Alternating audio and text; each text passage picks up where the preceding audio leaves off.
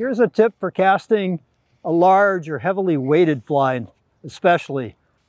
You can see this fly when it hits is making kind of a big splash because it's kind of big and clunky.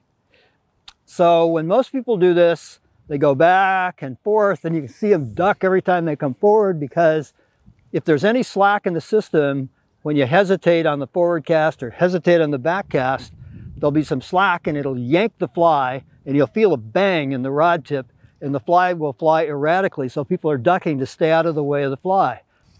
So if you can cast without having that slack in the system, the fly will safely fly away from you. So there's a cast called a Belgian cast, which is just a sideways back cast and a forward overhead cast. And instead of stopping and waiting for the fly to turn over, you keep the fly under tension and the line under tension all the way around. It's kind of a constant pressure cast, sidearm, overhead, sidearm, overhead, and you won't feel the bang bang, and the fly won't fly erratically around your head.